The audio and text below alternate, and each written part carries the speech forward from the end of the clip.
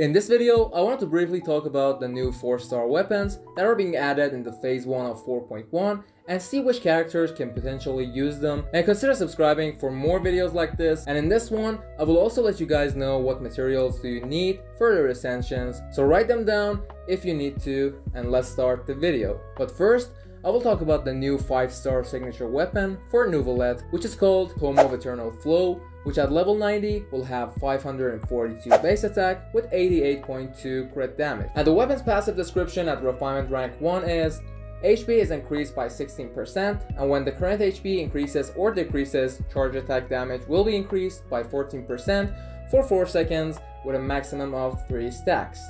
This effect can be triggered once every 0.3 seconds. When the character has 3 stacks or the third stack's duration refreshes, 8 energy will be restored, and the energy restoration effect can be triggered once every 12 seconds, which pretty much is what Ballad needs for its most damage potential.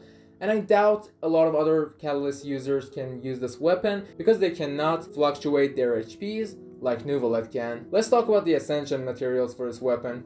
You will need 23 Rift Cores, 27 Foreign Synapses, and 41 Alien Life Core, which can all be obtained by tracking Breacher Primus in your Adventure Handbook. And you will also need 15 Meshing Gear, 23 Mechanical Spur Gear, and 27 Artifice Dynamic Gear. You can track down Clockwork Mecha in your Adventure Handbook to collect these. And for the weapon ascension materials, you will need to visit Echoes of the Deep Tides domain in Fontaine and farm on Tuesday, Friday, and Sundays for 5 Dross of Pure Sacred Dewdrop, and 14 Sublimation, 14 Spring, and 6 Essence of Pure Sacred Dewdrop, which is all currently available in the game before 4.1. Now that we briefly talked about this new 5-star weapon, let's go to the new 4 stars that are going to be included in the 4.1 Phase 1 weapon banner. Starting off with the new 4-star sword, Dockhand's Assistant. This weapon is going to be really good for those sword users that rely on HP for either their damage or supporting capabilities. It also provides some elemental mastery buff that will be handy for elemental reactions, since when the wielder is healed or heals others, they will gain a stoic symbol for 30 seconds with a maximum of 3 symbols at once. And as of using elemental burst or skill, it consumes all the symbols and you will gain 40 elemental mastery, and after 2 seconds restores 2 energy per symbol. And the rouse effect can be triggered once every 15 seconds, and symbols can be gained even after a character is not on the field. And at level 90, it will provide 510 base attack with 41.3% HP. And based on the description of this weapon, it seems like it's going to be a good one for characters like Nilu, who scales off of HP, although you might need a way to fluctuate your HP for the weapon's passive. But the main stat of HP will help her damage potential a lot in Bloom teams. And I think 3 other characters like Layla for more HP to help her shield be stronger, and Kukishinobu since she needs more HP and elemental mastery, and Kirara for a stronger shield as well. They can all use this weapon more effectively, and since we barely have any HP swords available, this is a good opportunity for these characters to shine even more now. For the ascension of this weapon, you will need operative pocket watch material that will be available from the new enemy types in 4.1, which will be 15 old operative pocket watch, 18 operative standard watch, and 27 operative consistency, which will surely be trackable through your Adventure Handbook from the new Fatoi enemies. But you will also need transoceanic materials such as 10 transoceanic pearl, 15 transoceanic chunk, and 18 xenochromatic crystals, which you can track down fontaine aberrant from your Adventure Handbook. Lastly, for weapon ascension materials, you need to visit Echoes of Deep Tides domain to farm 3 Dross of Pure Dewdrop, 9 Sublimation, and 9 Spring, and at last 4 Essence of Pure Sacred Dewdrop. And I'm sure many of you guys already have plans for this weapon, and I'm sure you can make use of it. Our next weapon is called Portable Power Saw, which is a claymore, and at level 90, it will have 454 base attack with 55.1 HP% as the main stat. And when the wielder is healed or heals others, they will gain a stoic symbol for 30 seconds with maximum of 3 symbols. Upon elemental skill or burst usage, it will consume all symbols to get rouse effect for 10 seconds. For each symbol consumed, gain 40 elemental mastery, and after 2 seconds restores 2 energy per symbol.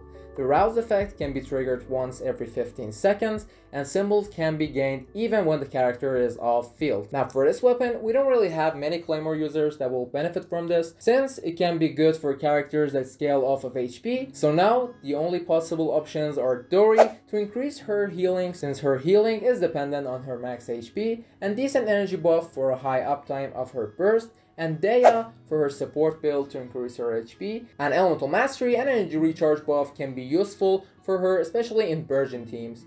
And Weapon Passive can work with Daya alone at low HP, since her playstyle revolves around her constant HP changes, so this is probably a great weapon for her.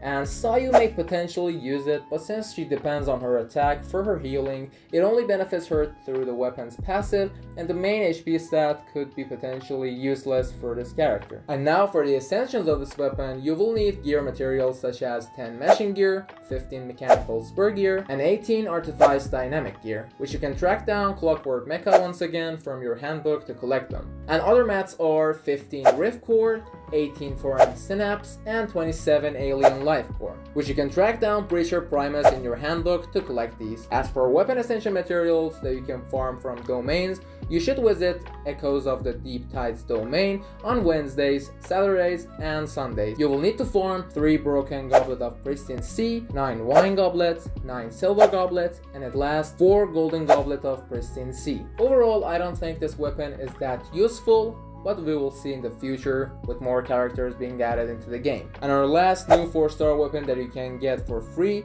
through the event is Ballad of Boundless Blue. That is a catalyst weapon which can be obtained in Waterborne Poetry event. This weapon is great for characters whose damage relies on normal and charge attacks, as each hit will increase damage for a maximum of 3 stacks. At level 90 it will have 565 base attack with 30.6 energy recharge. Since everyone can get the refinement rank 5 by participating in the event, I will read the passive of this weapon at R5, which is within 6 seconds after normal charge attacks hits an opponent, normal attack damage will be increased by 16% and charge attack damage will increase by 12%. With the maximum of 3 stacks, this effect can be triggered every 0.3 seconds, which based on its stats, it can work with Yonfei or Klee, and there are potentially other characters that can use this weapon effectively if you can get their other stats by their artifacts, such as Raya Thesli and Nuvolet, whose whole strength lies behind his charge attacks, and maybe even Wanderer can see some benefits from using this catalyst weapon,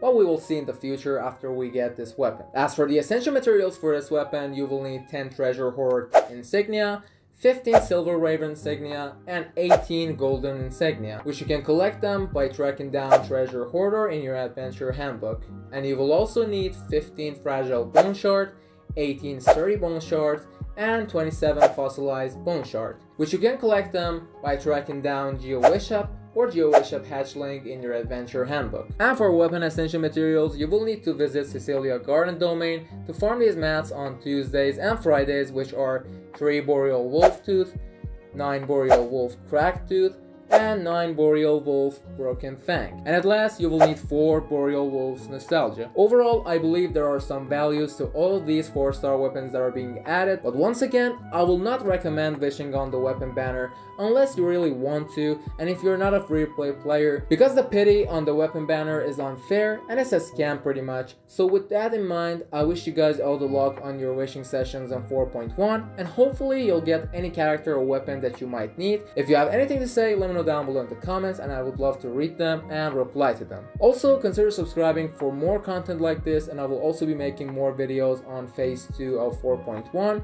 and you don't want to miss out on those videos. So with all that being said, have a good day or night, and peace.